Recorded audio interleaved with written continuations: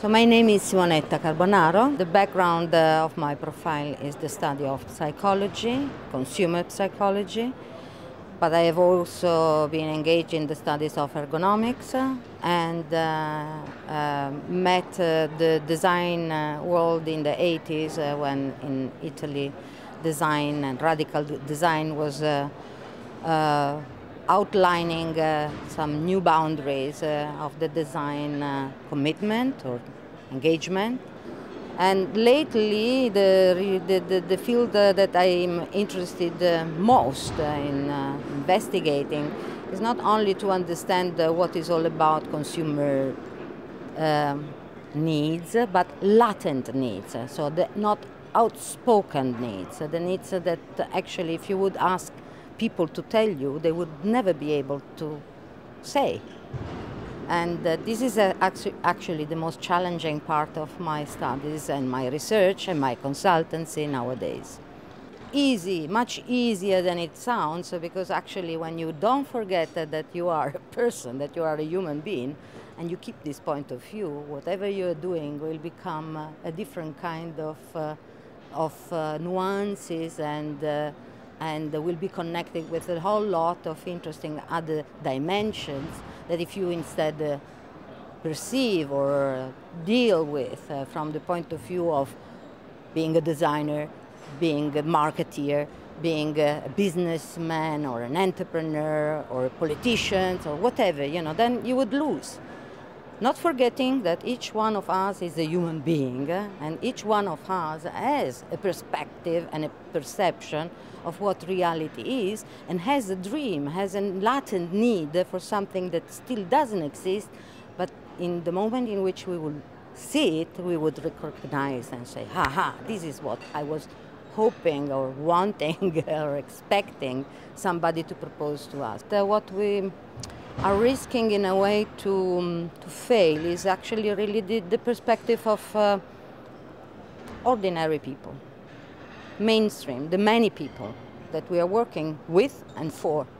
And my concern is really to understand what is the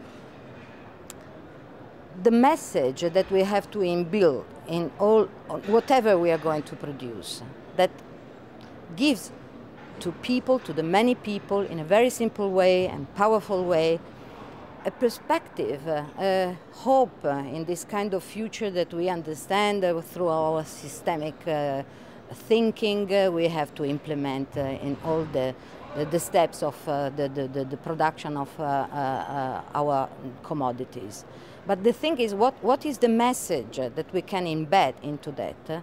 That gives to people really the sense, the meaning of this new shift in which humanity has to reinforce and to redirect itself. And this is, I think, what it's lacking in the whole discussion about sustainability. It's true that we have to find out what are the criteria, the paradigms that we want to accept in order to have, in a way, some new standards that will enable us to tell the truth to people when we say this is a sustainable product. Of course, this is a homework that we have to do. But at the end of the day, let's presume that we have agreed about what are the standards, that we can kind of print on top of the package of our next product generations. What is the message? What is the dream? What is the cultural new perspective, point of view in terms of the quality of life that we are proposing together with these products? So this is, I think, what I think we should dig a little bit more. And parallelly, I'm not saying that what we are doing on a more humanistic level or dimension is prioritarian than what the colleagues are doing in a more scientific and systemic way in terms of the whole complexity of the supply chain, the cradle-to-cradle design management.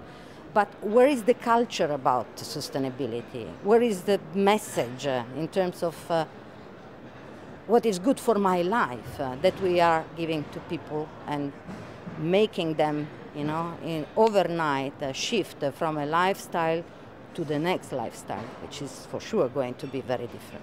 I think that companies like IKEA are very much focusing today exactly what I was saying. That means make the whole discourse of sustainability something very simple, something that will transform through the product offer of such a big company into a very simple message. Sustainability is increasing our better life. And not only our better life, but our better living for the many, for the majority of people.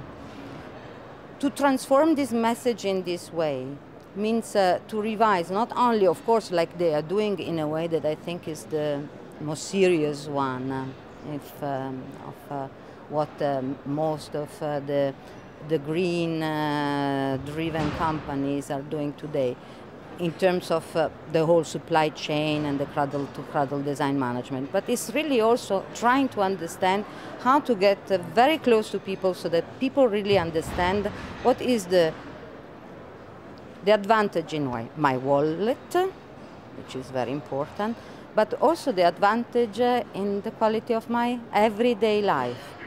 I need to understand as a human being what is the advantage of getting into a green policy of life, into a green policy of how to furnish my life.